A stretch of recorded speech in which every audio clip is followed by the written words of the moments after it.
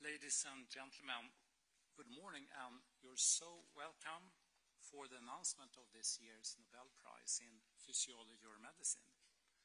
My name is Thomas Perlman, and I'm the Secretary General of the Nobel Assembly. I will first read the announcement in Swedish, followed by English. We will then, as usual, present some background to the prize and open up for questions. Nobelförsamlingen vid Karolinska institutet har idag beslutat att Nobelpriset i fysiologi eller medicin år 2025 skall delas lika mellan Mary Brunkow, Fred Ramsdell och Shimon Sakaguchi för deras upptäckter rörande perifer immuntolerans. The Nobel Assembly at Karolinska Institutet has today decided to award the 2025 Nobel Prize in Physiology or Medicine jointly to Mary Brunkow, Fred Ramsdell, and Shimon Sakaguchi for their discoveries concerning peripheral immune tolerance. Here are the three laureates. Mary Brunkow was born in 1961 and received a PhD from Princeton University in the United States. The work for which she is awarded was performed at a biotech company, Celltech Chiroscience in Bothell, Washington. She is currently a senior program manager at the Institute for Systems Biology in Seattle. Fred Ramsdell was born in 1960 and received a PhD in 1987 at the University of California in Los Angeles.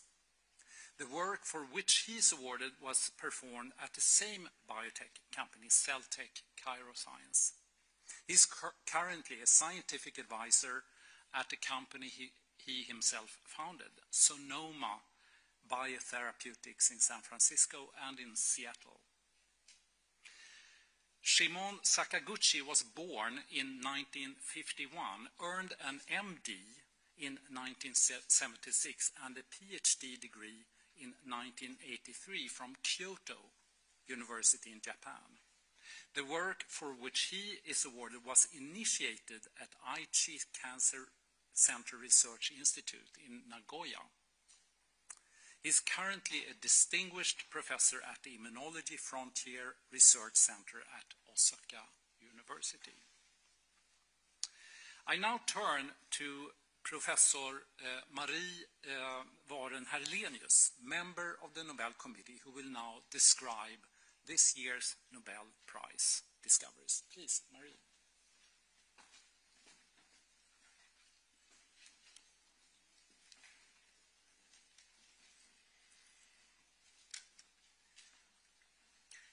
This year's Nobel Prize in Physiology or Medicine relates to how we keep our immune system under control so we can fight all imaginable microbes and still avoid autoimmune disease. Let me explain. We are constantly exposed to a myriad microbes, and our immune system has developed to protect us from them. To detect all different varieties of microbes, existing ones and ones that may come, specialized cells in our immune system, the T cells, have receptors. We can form billions and billions of these receptors, all with different shapes that bind to different proteins. The T cells help us fight infection, and without them, we cannot live long. Among all this diversity, some T cells receptors will unavoidably recognize proteins and structures in our own bodies, so-called self-reactivity. These self-reactive T cells may become harmful and cause autoimmune diseases such as type 1 diabetes, multiple sclerosis, and rheumatoid arthritis. So how does our body solve this problem? From early life, our T cells are generated in the bone marrow and then travel to the thymus, where they go through a test. In this test, harmful self-reactive T cells are eliminated in a process called central tolerance. For a long time, this was believed to be the only way self-tolerance is obtained. However, some self-reactive cells escape out into our circulation and are potentially dangerous. This year's Nobel Prize in Physiology or Medicine concerns the discovery of how those potentially harmful T cells are kept in check. The discovery started with Shimon Sakaguchi's interest in the phenomenon that removing the thymus from mice 3 days after birth led to an overreactive immune system which caused autoimmune diseases.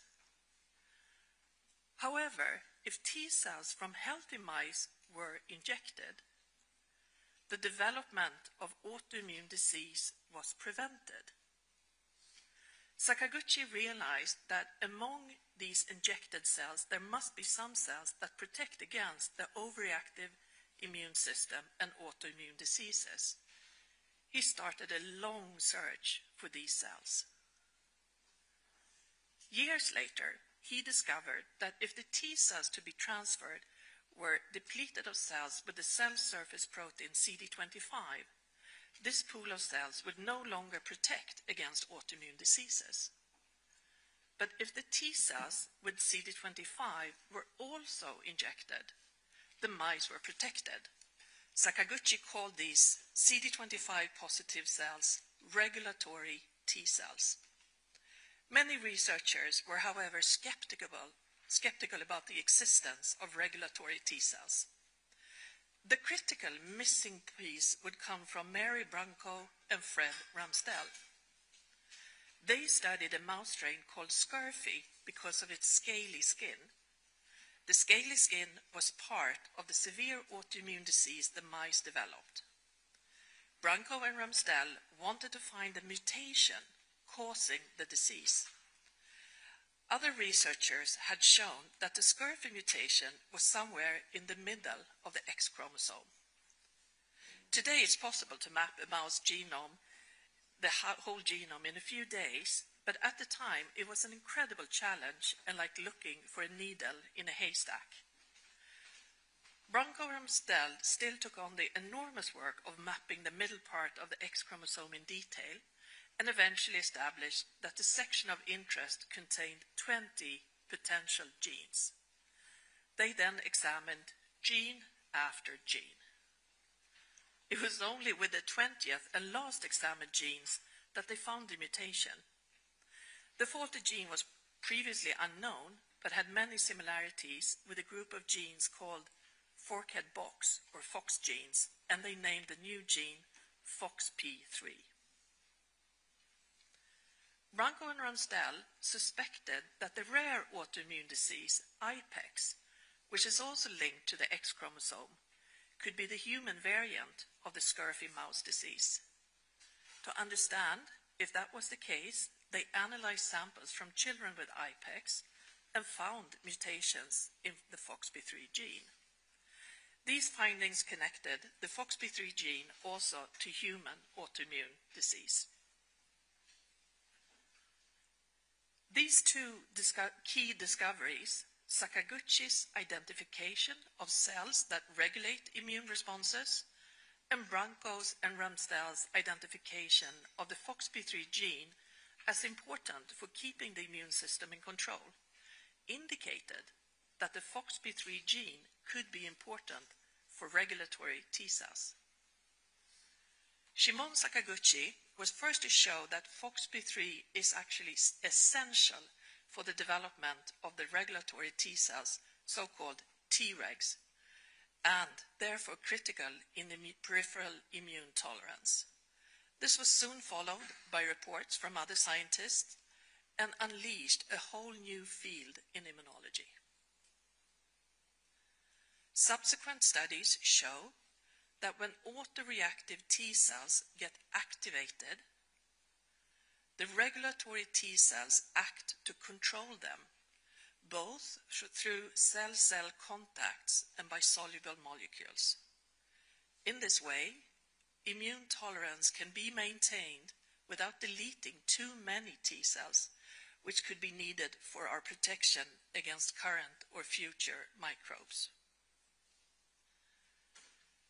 The discoveries have spurred development of several potential new treatments. Clinical trials are ongoing to increase the number of regulatory T cells for suppressing unwanted immune reactions in autoimmune disease or following organ transplantation. This is done either by injecting growth factors that stimulate regulatory T cells or by multiplying regulatory T cells in laboratories, which can then be given to patients. The opposite approach is used in trials for cancer. Cancer cells can make use of our regulatory T cells to avoid immune reactions that could destroy the cancer cells. For cancer treatments, the focus is therefore on down-regulating or destroying the regulatory T cells so that our immune system can act against the malignant cells. To summarize, Mary Brunkow, Fred Ramsdell, and Shimon Sakaguchi have provided fundamental knowledge of how the immune system is regulated and are therefore awarded this year's Nobel Prize in Physiology or Medicine for their discoveries concerning peripheral immune tolerance.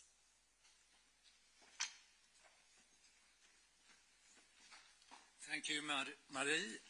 So with that, I would like to open up for questions. So please raise your hand and maybe say your name.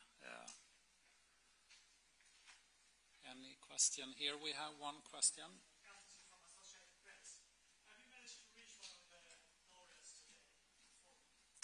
Yeah, you said it exactly right. I was able to reach one of the laureates, and that was Shimon Sakaguchi, who I reached. I got hold of him at his lab, and he sounded incredibly grateful and expressed that it was a fantastic honor, and he was quite taken by the news. Fortunately, I had a lot of information to give him, so that worked out okay. Unfortunately, I wasn't able to reach any of the other two. They are probably, we have their phone numbers, but they're probably on silent mode, and I asked them to, if they have a chance, call me back. Anyone else? Yes? Sure. Could you please say something about concrete treatments that are based on this year's findings? Yeah. So I'll give the word to, and I forgot to introduce also, we have two additional experts here.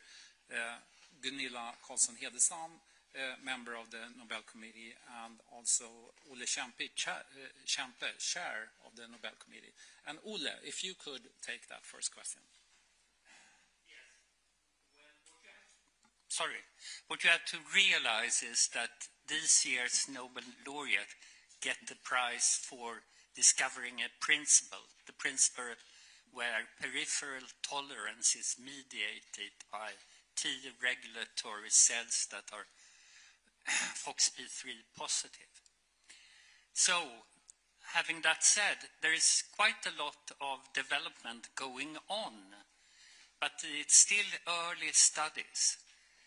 Which are both some negative studies and some studies that in an early phase has given positive results, like for example stimulating of the IL-2 receptor in patients with atopic dermatitis.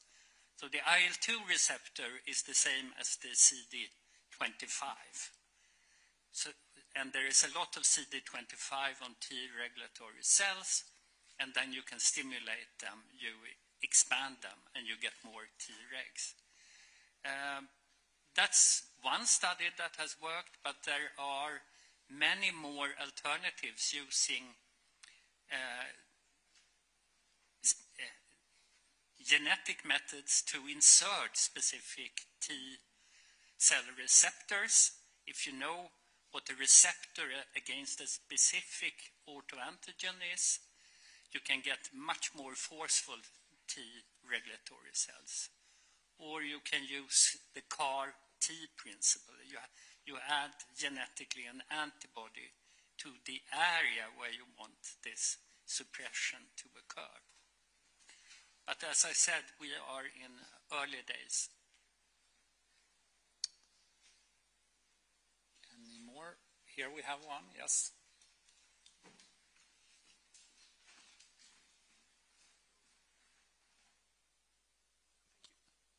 Hello, Bogdan Radziejewski from the Polish television. I wanted to ask, because as you mentioned, this year's prize, not unlike last year's, goes to what you would call fundamental research that furthers our understanding of physiology and medicine, and then later finds its practical applications. Why does the Nobel Committee decide to once again emphasize this area, this kind of research, as fundamental in science? Thank you very much. Maybe I could just briefly answer that. This is a prize in physiology or medicine. And as you say, I mean, they're tightly connected because physiology knowledge leads to medical treatments. And actually, as Ulle mentioned, there's a lot going on. There are currently over 200 clinical trials involving regulatory T cells. And it starts there. But you're absolutely right. This is a prize for a fundamental new discovery and understanding. And it's a mix of that. We don't deliberately take a decision that this year it's going to be this or that.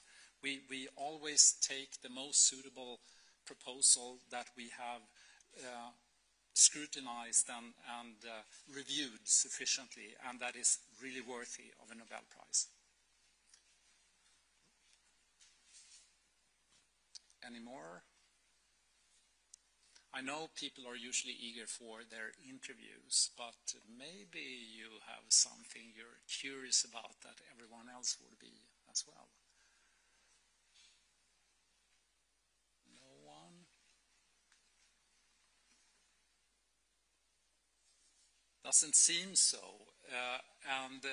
Then we thank you very much for coming, and those of you who have planned interviews are welcome to find your location, and we will help everyone as rapidly and fast as we can. Thank you so much.